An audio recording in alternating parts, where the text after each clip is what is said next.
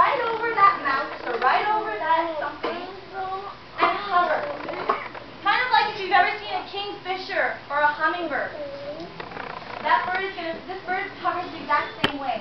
So right over its prey, and when the moment is right, it's going to drop itself right on. So they don't want to miss their shot, so they hover. And so when we're ever on a highway or near a field and you see this fluttering action, it's usually the kestrel.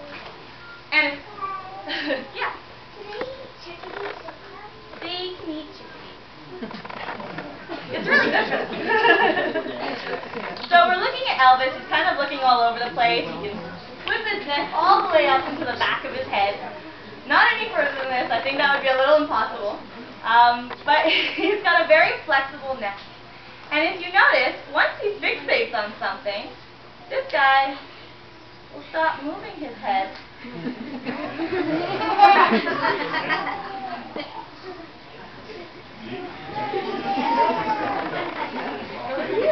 just imagine being so tiny and having to maneuver through the wind. This is the American Kestral's fault. He's alerting you that there's something that's, in the area that's catching his attention. Hey guys, someone right here. Go on ahead.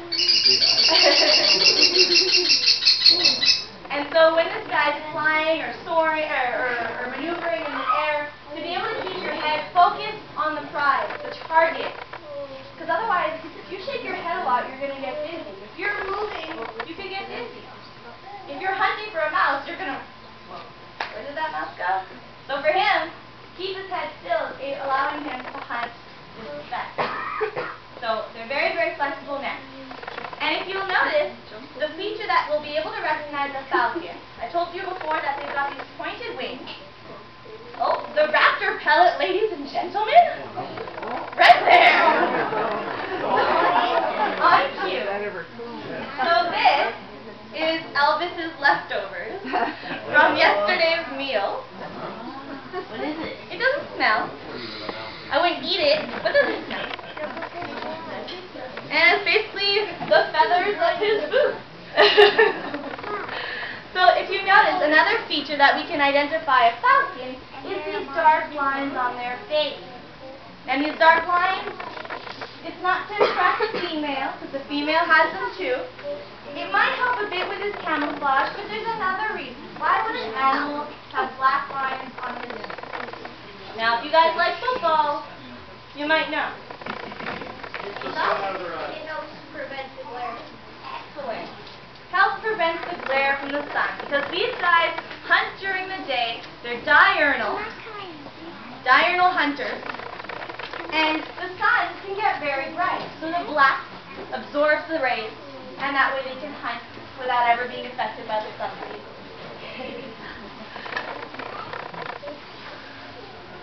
Wow. So, are there any other questions for the American Kestrel? Yeah, he is very pretty, I have to say. I agree with you. That's a very good question. So how long do they live for in the wild? So Elvis was born in captivity, he's 5, and he could probably make it, I hope, till 12, but that's maybe pushing it. But in the wild, 5, 6 years old would probably be the extreme. But the bigger the bird, usually the longer it'll live. The oldest bald eagle that's been recorded, I think, is 32 Wow. in the wild, 50 in captivity. So they live a long time.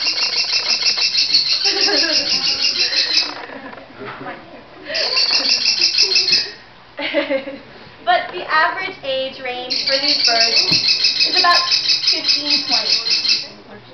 I know. So,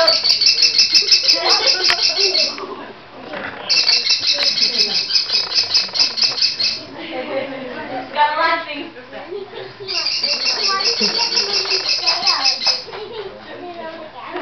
Yeah.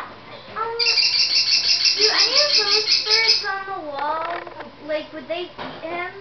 Oh, that is a very good question. So, Elvis, I'm going to talk about this thing. You're interrupting. Elvis is very small, so he is definitely a prey to a lot of these birds.